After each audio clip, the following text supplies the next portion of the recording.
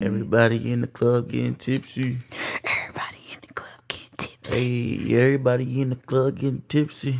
Everybody in the club getting tipsy. Hey, welcome to Bed Talk, where we sit in the bed, And we talk. tap in. Let's get it. So I go by the name Trey Prada.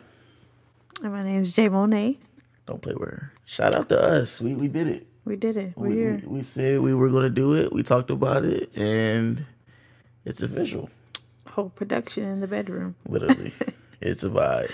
How did I meet you? Like, who are you? Like, how did you come in? How did you come into my life? Life. What are you talking about? Oh, it's the ring for me. It's the ring for me. So do you want to tell the story about how we came into each other's life, or do you want me to tell it? So what happened was I was on Tinder. You know, I was going through a rocky roller coaster, a breakup at the time, and horrible breakup. And, you know, I was just out trying to find myself and take a break from this thing called love, you know. And I was just, you know, I was just out having fun on Tinder. And I was swiping left and I was swiping right. And then I laid my eyes on this beautiful young lady. Bow, bow, bow. And on her Tinder, she I just didn't want to risk the chance that she wouldn't swipe right on me. So I took matters into my own hands. A win is a win. A win is a win. So she happened to have her Instagram on the Tinder. And I was like, shit, I'm not going to wait for her to possibly swipe on me. I'm going to take matters into my own hands. And I slid up in them DMs. And the best thing about that, because I definitely had the Tinder notifications off. You hit them off? Yeah, it was not going to get nothing through to me. We wouldn't have met. Nope. It's fate. So after I slid in them DMs, you know, I said, you know, I hope you don't mind that, you know, I seen you get your profile on Tinder, and I felt like, you know, reaching out to you directly, you know, and if you don't mind, you know, respond. Yeah, I think you thought I was gonna be stuck up. Yeah, you Because your gave response bougie. was almost You gave like, bougie. please, you know, low key, like, talk to me. Like, if you don't, then just like, but like, I don't know. You just looked at me like, gosh, I feel like she may not even go for it. Yeah, it gave low key bougie. I ain't gonna lie. Like a little bit. Like she had like these beach pictures and stuff. I was like, this girl be traveling. Chicks from Philly. The farthest they get is Jersey, New York. Punta Cana and cruises and shit. I said, man, I'm gonna shoot my shot though. Yeah, hook, line, and sinker. So how'd you feel about that? How did that go with me sending you that first message, and how do you feel as though that interaction went? So, if I'm gonna be honest, first thing I did, went on the page. I saw 30K followers. Immediately, I'm like, this is a scam. Like, this man only followed me or wrote a message to get me to follow back. Like, this is what that is. Because, like, you thought I was going to do the follow one follow method on you? Because, like, I literally have maybe 5 or 6K followers on IG. So somebody messaging me that has 30K is just like, oh, they finna hit me with the scamming messages after this nice message, and I respond. That was my first thought process. Yeah. So then I started looking through the pictures. I felt like you're too close. Get a little closer to me. A little closer to me, baby. I'm fat. I'm pregnant, y'all. Oh, yeah. Listen, lyric on the way. Listen, I'm fat and pregnant. I'm not sound like a 300 pounds. So I had the whole thought process that somebody with 30K is not interested. Like, you got a plethora of people in your life, you don't. So that was my first thought. And I looked in the page and I was like, first thing that attracted me to you was your tattoos. Okay. It was a win. A win is a win. And then you're into music. I was into music. So it's just like little things. I was just like, okay, maybe it's not a scam. Let's see where it goes. Yeah. You know, you never know. And boom, bam. And it just happened to work out. Yes, it did. Better than How about that expected. first link? That first link, though. I guess I'll tell that story. So we came off of Instagram and went into text messages. I was at work at the time. I was working at a bar. and voice messages weren't working because it was slow, text messages and, stuff like that. And, he's like, oh, you want to hang out or whatever. I was like, well, I'm at work. He was like, oh, where you work at? And, I was like, oh, I told him where I worked at. And he was like, oh, I'll pull up on you. So me and my mom being in Atlanta with guys before, it's just like, yeah, okay. Yeah. I'm going to pull up on you, me. I ain't really playing games. You be playing games. All this, this fake facade of an image. It is like that's not even you for real. You got a mask on. Yeah. So I'm gonna pull up. Really mean like I'm trying to fuck. I'm trying to see if I can fuck. That or either I'm just wasting your time. That too. Okay. So when he's like, I'm gonna pull up, I was like, okay, well, his address. Like at the time, like no location sharing, none of that. We just met. So, like, next thing you know, it's just like, he texts, I'm in the back grabbing something. He's like, I'm here. Yo, heart dropped to the floor. Bow. I was like, stop playing. Sitting right at the bar waiting for me. I'm like, oh, damn, I look crazy. Like, I had on, like, stains on my shirt from work. And my old leggings, like, I looked like I was working. Like, it gave working. But guess what, though? I wasn't coming with any type of intentions. Like, it was strictly to get to know you, and our vibe was super strong off the rip from the gun bus. So I'm just like, yo, I'm trying to meet you. Like, I'm not even trying to keep playing and dragging this out. Like, I'm pulling up. So to be honest, what you had on, or your being at work and all that wasn't nowhere near like what was on my mind. Yeah. It was like, yo, she funny as shit, she cool as shit, and then she made me this strong ass Long Island. That's where you fell in love. I said, hey, yo. She not doing well. The key to my heart. It's a nice little strong. I did that. And the crazy thing is, I look like I'm working, and you look like Dapper Dan. The chains on, grills in, earrings, the rings on, like whole fit. Like, and I'm just like, damn. First impressions is everything. I'm at work, though. It's okay. Like, listen, you already know how I am. Well, now you know how I am. So at that time, you probably was like, this nigga. Yeah, the whole time I was like, I look crazy, don't I? He's like, no, like I look crazy. Mm-hmm. It's okay. You can say I look crazy. Yeah.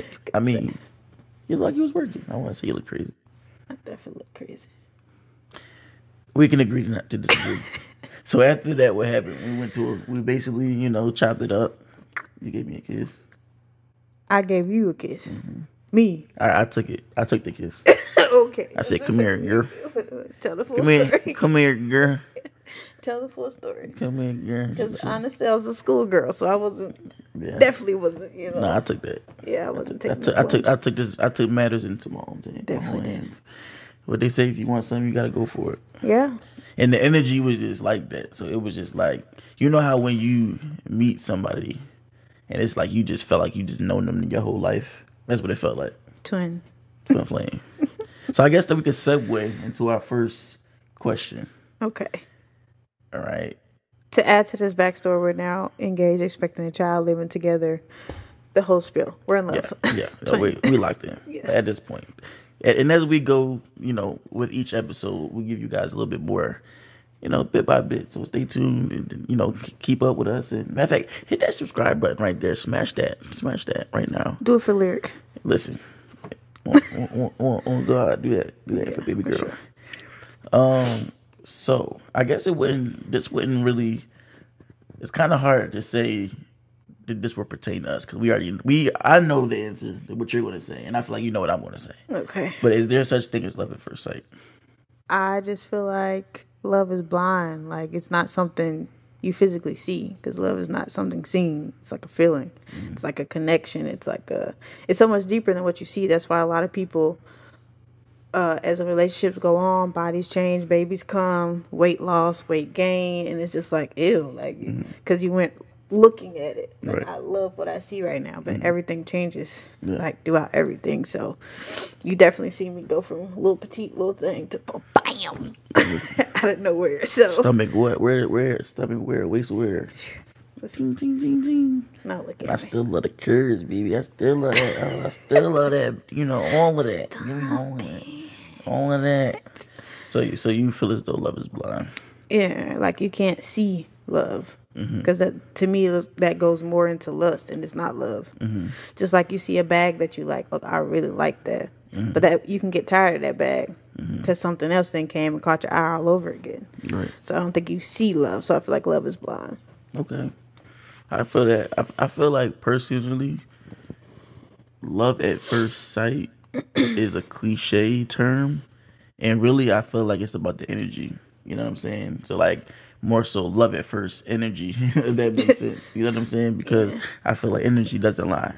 You know what I'm saying? It's like example to go like to our relationship. It felt like I knew you my whole life, and it was really like our first like week talking. But it was like you couldn't tell me like I didn't meet you from a past life or something. Like, you know what I'm saying? It was just like we was already finishing each other's sentences, and it was just like, what the fuck you been all my life? Like typical things you have to ask a person for is just like, oh, I got, and we both like, I got it. No, I got it. Right. Get back here. Like we arguing over who's gonna pay or who's gonna do this or who's gonna do that, who's gonna cook, who's gonna, and it's just like both of us came from situations where we didn't have that before.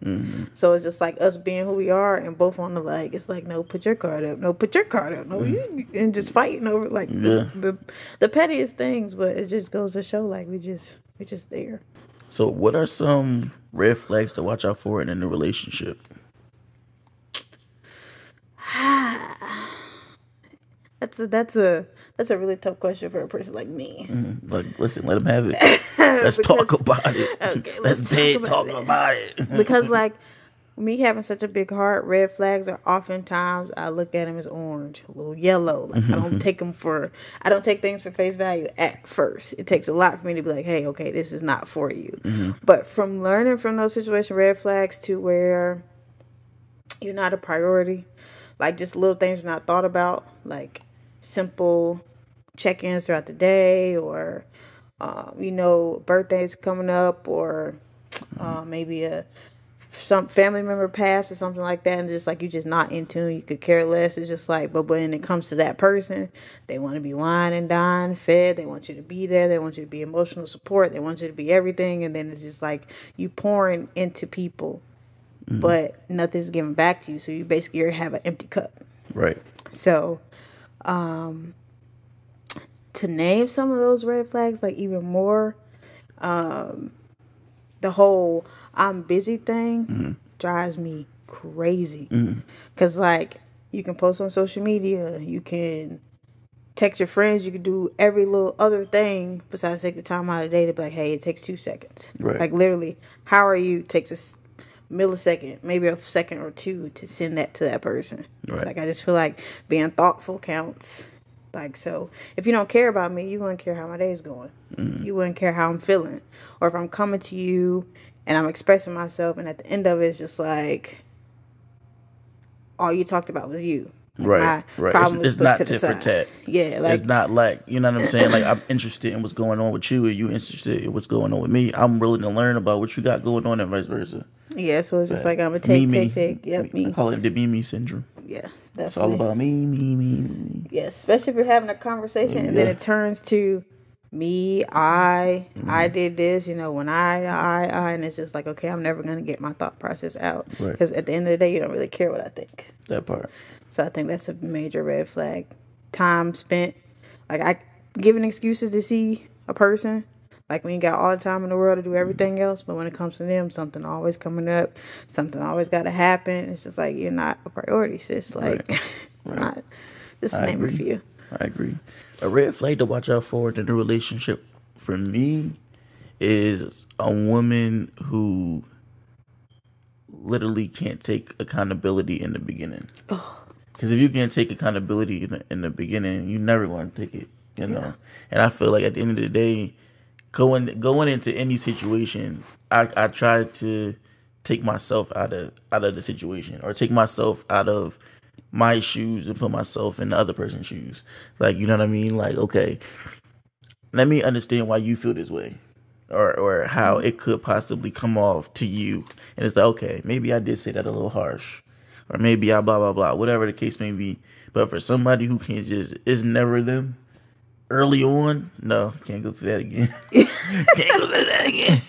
So outside of that, I think another red flag is someone who can't leave their phone alone.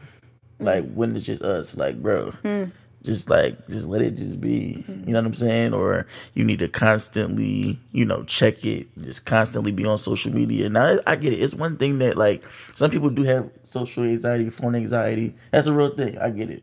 But it's just like I feel like because I'm guilty of it myself. I'll be on the phone, but I feel like I'm still engaging. Like some people be like, "So this is you talking to them? How's your day going?" Like no type of nothing interaction back. Like you know what I mean? Yeah. Passive aggressiveness. Like my one ex, I'm not gonna say her name. I had a show or whatever. I was performing, and I came out of the show or whatever, and I was just talking to everybody around me or whatever, and they they were super drunk. First of all, they smacked my cup out of my hand that I was drinking. It was like, fuck out of here. Like, who you think you are? And it's like, why are you doing all? Why are you showing off like this? This is not cute. This is not. It's nothing cute about being just toxic. Like, just relax. Yeah, for sure. What you got going on? This nasty work. Nasty work. Nasty work. List can go on. Yeah, that red flags list can go on and on. We ain't going delay on hold on to that one too long. But definitely could go on. How do you know if you're settling or genuinely in love? I can answer this wholeheartedly because I've done it multiple times. Just like I said before, not seeing the things or not seeing the red flags or to the point, but by the end of it, you're literally beat down. You're exhausted mentally, physically, emotionally. Like you are tired. And I feel like a partner is supposed to be the opposite of that. They uplift you. They motivate you. They're your shoulder to lean on. Like at the end of the day, you should not be feeling like the person you're laying next to is a stranger. Yeah. And if you're in that so long, that's you settling. Yeah. Like, oh, I want to marry this person, but home isn't home with them. Right. That's settling. Yeah. Done it. Right. Right. Definitely that's settling when it doesn't feel like I look at our relationship as like it's like home. Like if I can't come to you and I don't feel safe or I not comfortable or I feel like I have to walk on eggshells. I'm laying next to you and it's like cold. It's like no type of connection, anything like that. And you stay in something like that, definitely settling. Yeah. Definitely. Yeah. Definitely. I feel that. Coming from those past relationships to where I am now, baby, I settled. Night and day. I settled. It was like, what was I doing? I laid the foundation to settle to lay there. Oh my gosh. This is it. This got to be life. Yeah, it's done with. It's over with. Listen, when you know, you know. At this point, ignorance is bliss. When you don't know, you don't know. It's like you think this is what it's supposed to be. Yeah. And I was like talking to you about, like to go back to what you were saying, like arguing every day, every other day, like. You start to think it's normal, like, but it's not. It's not. It doesn't have to be that way. We argue every once in a blue moon, and if we do bicker about something, it's like lighthearted. Like we get through it, like literally less than a day. Yeah. Compared to stuff like what a week we ain't talking. Now we on a break. Now we that you done cheated because like I crazy, kill you. crazy. I kill you. As a guy. Conversation in that energy space is everything. Like example, like most women, it's really hard to have genuine conversations with, and it doesn't feel like what's the word? I don't want to say airheaded. Like a lot of women don't have substance, and it's like, bro, I feel like I'm talking to a goddamn. Babe, you can say airheaded. Airhead. That's what it is. Because I was going to say something even crazier than that. It's just like, bro, you an NPC or something. Like, it's crazy work. You know what I'm saying? So the fact that we can play 2K and Madden, play video games, talk trash, go to the movies, talk about it, break it down, have intellectual conversations, talk about politics, religion, conspiracy theories, whatever the case may be. I just appreciate that so much because it's so rare that you can even. And I know a lot of guys are fucking airheads too. Like it's like, bro, what are you talking about? You sound like you ain't fucking past the 8th grade. You good? Like, listen. So yeah, I feel like settling is definitely like being in a relationship with someone and you just like, bro, just shut up. Like, why are we here? Why am I here? What do you want? Where do you go? I'm about to go to my homie crib. I'm about to go play the game all day. Like, I don't want to talk to you. Like, imagine hearing them call your name. You're just like, bro, what do you want? And you're supposed to be my best friend. You're supposed to be my lover. What do you want? It's crazy work, but that's real shit. So I just feel like it just needs to feel effortless. Like you're literally with your best friend. This bed talk, this is literally what we do outside of the camera. So it's like we might as well bring what we do to y'all. Like we lay up, we talk trash, we vent. Yes. We think about, you know what I'm saying, circumstances, and we just, it's just effortless. Welcome to our life. What makes a relationship worth fighting for? Juicy. That's a good one. Spicy. I feel like a relationship worth fighting for is knowing that this person genuinely doesn't mean you any harm. Like, you know what I'm saying? It's like people are going to disagree. People are going to have arguments. People are going to, you know what I'm saying, not always see eye to eye. But if I know that you have my best interests and I know that you know my heart and vice versa, I feel like that is like, the key to everything. You know what I'm saying? To me, a relationship worth fighting for is when you have that person you literally cannot do without. Mm-hmm. Like, y'all, I'm be real with y'all. When we separate, I give us 48 hours, I'm sick. Mm-hmm. Like, literally, like the whole, my rib, my backbone, like, he's literally a piece of me. Mm-hmm. If he's gone too long, I feel sick. It's just like, if my kids are gone too long, like, even the weekend with grandma or dad or whatever, I'm sick. Like, they're like parts of me. So, like, I just feel like to have someone like that, to easily let it go is like crazy to me. Yeah. So how do you maintain romance after the honeymoon phase? I feel like personally, the honeymoon phase, it shouldn't end. Like, it never ends. Like, I feel like we've been together forever, but I also treat it like I'm still trying to get you and keep you. You know what I'm saying? Like, I still want to be silly. I feel like also it's different when you actually enjoy the person you with. It's like we actually have fun. Like, we actually wake up 6 o'clock, 4 o'clock in the morning and just out of our sleep laughing about dumb shit and then fall back to sleep. Like, that's what we do on a daily basis. And it's like effortless. It just don't feel like we're trying. And I feel like once it feels like you're trying to make it work and keep it fresh, and you're already losing a piece of the fundamental aspect of the relationship, which is love. The love should just be effortless, in my opinion. Yeah, for sure. You're my best friend. Literally. So it's just like, it's not like I'm with a girl and I'm trying to court and trying to have like, listen, I'm with the gang. I just got finished busting your ass and getting my lick back in college football. Whatever.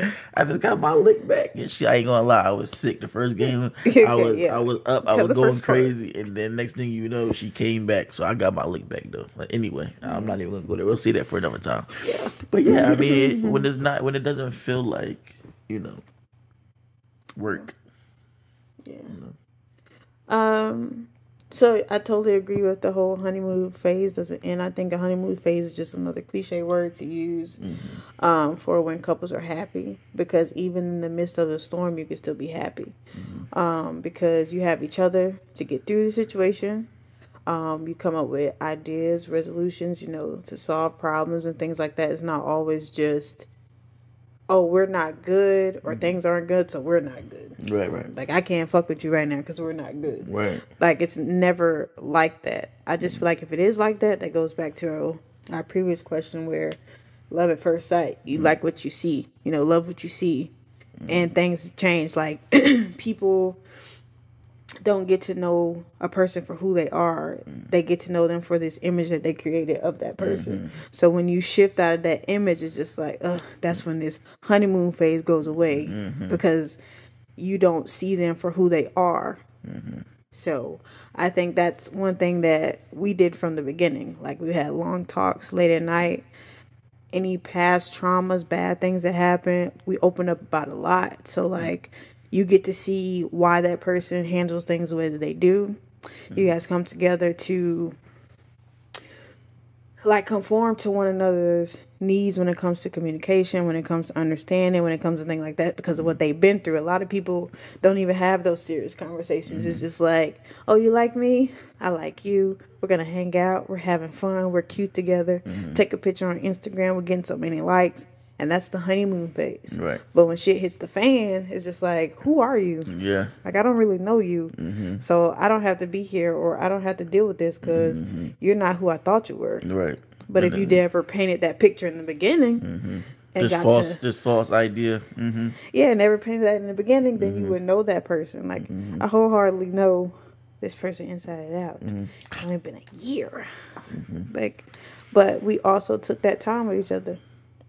Like, that was something that was important for us, and also it was effortless. Like, I tell you something, I told him something, he told me something. We broke it down and said, okay, so maybe that's why you handle a situation like this, or maybe that's why I can't tolerate this, or I can't take something like that. And we learned to love each other the way we need to be loved and not the way we pictured how it should be. So I think that's another thing that gets us through anything. So that's definitely, Yeah, and I also feel like, to piggyback off of that, I feel like a lot of people just kind of like, what's the question again? yo, you're done. No, what is it? Like, I low-key forgot to. Hold on. How do you maintain romance after the honeymoon phase? Right. So, all right. So one thing is, I be trying not to interject, but you was going crazy, and then I lost it. I'm like, wait, what were we talking about again? Okay, bro was going on. I'm like, ding, ding, ding, right there. What was the question again? I'm sorry, babe. You know how I get when I go talking. I'm sorry. 24 hours later. Yo, see how he does me? Dirty. All right. No. Dirty. No, seriously though, all jokes aside, the honeymoon phase is definitely something that somebody created to just kind of, it'll brush over, it'll go over, it'll fade out, you know what I'm saying? But that's because it was never real from the beginning. A lot of people, man, they just be, like you said, they get it for guys, they probably, infatuated with the person's physical, with the chick or the woman. She probably like, oh, this guy has so much potential, or he has money, or this, and that. And it's never really genuine. Yeah. So we came in it from the rip, like, let's play Mortal Kombat. hey, let's go to Sandbox VR and play some, like, you know what I'm saying? Like, let's go get tacos. You ever had a burrito pizza, bro? I haven't had a burrito pizza until I met this person. Introduced me to a burrito pizza. I'm just saying. Listen, if you ain't ever have a burrito pizza, man, go to Real Tacos. Shout out to Real Taco, Atlanta. Yeah, listen. Facts. But my point is, at the end of the day, I can't see me getting tired of you. Oh, like, no, for real shit. And that's why you got that. That's why you got that. Another thing, too, crazy. I feel like a lot of people think romance has to be expensive. Like, for me to romanticize you, I got to take you on this big trip, or I got to spend all this money. Like, little small romantic things that we do throughout the day. He's had a long day while he's laying down, rubbing his back, make him feel comfortable. Or if he's had a long day. You clip my toenails, man. You're the first woman to ever clip my toenails or fingernails. Like, here, give me your nails. I feel like I had a private esthetician. Like, Ain't that what do they it call? all. I think that's what they call it, right? Esthetician. I don't know, nail tech if you ask me. Something like that. Whatever the word is, phrase is. But yeah, that was at that moment. I was like, damn, she really fucked with the kid. I mean, I've been knew that. That's not what at that moment I knew, but it was more like damn, that was a whole nother level unlocked of like what she's capable of doing as a wife. You know what I'm saying? Just like that, the level of intimacy to just be like, I'm gonna clip your nails, your feet, your toenails, your fingernails, get the cuticles out. She got the jaws and started doing the damn, what's it called? Filing them. The last person that did that was my grandma. Rest in peace. Real rap. She used to do that. So it doesn't go unappreciated for sure. Yeah, so and that costs nothing. I already had the filers here. The nail clipper was already here. So it's just like, to be romantic, you don't have to spin a bag. Like, that's a lot of people's problem. Oh, I'm finna swipe her off her feet. All this, all that. I gotta pay for this. I gotta pay for that. And it's just like, that's where a lot of the romantic phase and the honeymoon phase, it goes away. Burnt out. You know, burnt out your Listen. expenses trying to keep up with Listen. you know, all these restaurants and shit. You going to Ruth Chris every other week. Listen. Cook his favorite meal. Rub his back. Oil his scalp and brush his hair. Tie his do-rag up. Like, you can do a lot of different things. Find something that person likes to do. Babe loves to record music. We record whole songs together. I've never been in a studio in my life. But, like, that's just, like, little things that you bond together, and it's romantic because it's just like you're doing something that each other loves. You know, stuff like that. And, like, so also, you got to listen to your partner. Like, I'll actively listen to her, and I remember she was telling me how she never been on a picnic before, and like, you know, I was like, okay, whenever I get the chance to, you know, set up something like that, I'm gonna definitely, you know, lock that in. And then, you know, it was our anniversary. I was like, it'll just be a perfect time to do that picnic, set everything up, had her blindfolded, you know what I'm saying, had cooked her favorite meal. You know, one of her favorite meals. She loved pasta. I did put the salmon steaks on. You know what I'm saying? And chef's kiss. yeah, and it was dope. We had the video, the little board games, little Uno and all that. And like she said, that didn't really, you know, it cost, but it wasn't like, yo, I didn't spend $1,000, a couple $100 on it. It was just the thought that counts. It was, you know, people was walking past like, yo, bro, you did that, and I'm like, bro. The lady was like, I've been with this man 37 years and I ain't been on the picnic yet. She could have kept that to herself. She killed him. I ain't gonna lie. Yeah, I'm gonna do it. 37 years is crazy. Yeah. 37 years is crazy. Thanks. Go get your woman a picnic, man. Like, this is the small things. Yeah. But going into that, it's a whole nother different topic. We're gonna stop it right there. Because you know how I get about women and expenses and all that. Go ahead. Talk poppy shit, man. Talk about it. I'm just saying, like, women nowadays, they're just money hungry. It's all about what you got in your pockets, not if you got substance, not if you can teach me something, not if you can even change the tires on my car. Like, it's just really just, can you buy me a Birkin? You know, can you take me to the mall? Can you... Lady wouldn't even get out the car to go to Cheesecake Factory. Sis, that's some good cheesecake. You tripping. Like... They cauliflower, they barbecue, was the Korean barbecue cauliflower? Crazy. Good food, good quality food. Like, just because it don't cost $600 don't mean it ain't good food. I'd have been to STK and been disappointed. Like, $250 bill for like steak that not be cooked how I wanted. What did I have? Like the string beans or whatever. I told them that, you know, like double steam it because I don't like them hard. Like I was eating an apple, and I was just like, "You want me to pay $250?" Or I could have went to the Cheesecake Factory, Texas. What is it? Texas Roadhouse, Longhorns, Outback Chili's for the matter, and still get everything that I want for little or nothing, or either half of that check. You know what I'm saying? I'd still be satisfied. But it's just like nowadays, just got this picture that. But we putting our motherfucking money into investments, building businesses, financial freedom, all that generational wealth. Facts. You see what I'm saying? That's what we're, you know what I'm saying? But I think it's this: if you worried about the dumb shit, you worried about the bags and the trips and I mean, you know, at the end of the day, priorities got to be right. Let's. A lot of people are letting social media dictate how they should be living. You know what I'm saying? And they want to live this social media life from these celebrities, and it's like, bro, you got to think about it. The economy is crazy right now. Like you tripping. You about to throw it all away and go broke, be homeless and shit to try to impress somebody. You bugging. It just irks me so bad to like you want Birkins and Roof Chris and STK and all this, but you ain't offering nothing but raw fish between your legs. Sleep, like, raw pH fish balance is crazy. Like, you'd be sleeping on a mattress in your crib, like that type of stuff. Like Air them the type mattresses of on girls the floor. would be asking for that type of stuff. Yeah. But like I said, that's a whole different. Yeah. We can go in with listen. We're getting off. That'll be on another episode coming soon where I really break it down. That part. That's like irks me so bad. I guess because it's just my upbringing, but we're gonna leave that where it's at. Stop what you doing and hit that subscribe button real quick though. Right now, hurry up, click it, and like and comment. Support black businesses. Yes, we got kids. That part. Listen, we got a daughter on the way in 2024. Listen. Subscribe. 9 weeks. 9 weeks from today. About to be 8. About to be 8.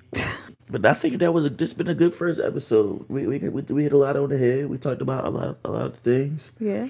Episode 1. We definitely Disclaimer. Maybe we forgot.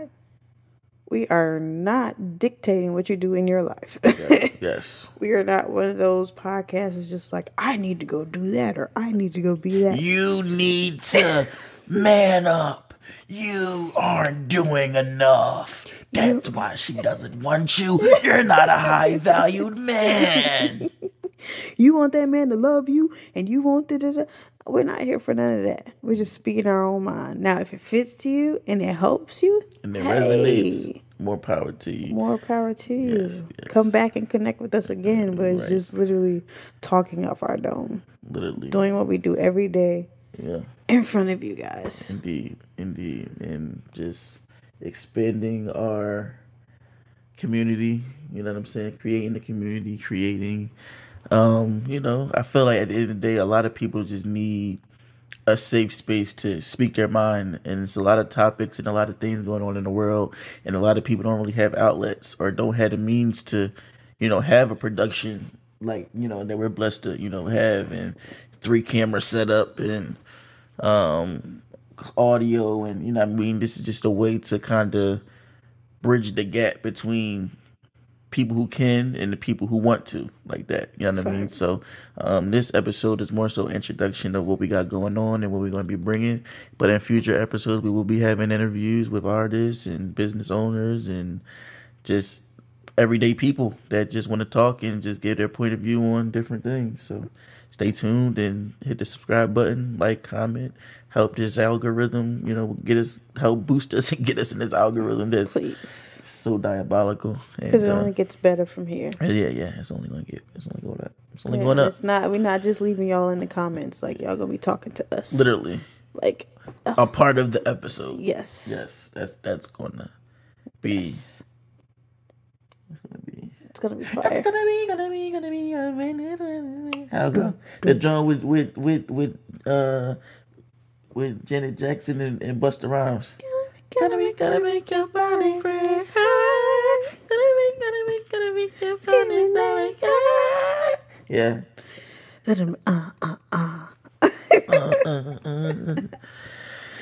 Yeah, this is us all day. So yeah, y'all tune in. He's tired. I'm tired. By the way, it's almost midnight. Yes. It's almost midnight. And we're up here with you guys. Yes, it's almost midnight. And I'm almost 8 months pregnant and I'm exhausted. So tune in. Yes. Tap in. Yes. Smash that subscribe button. Definitely get into it. Get in the comments. Get at us.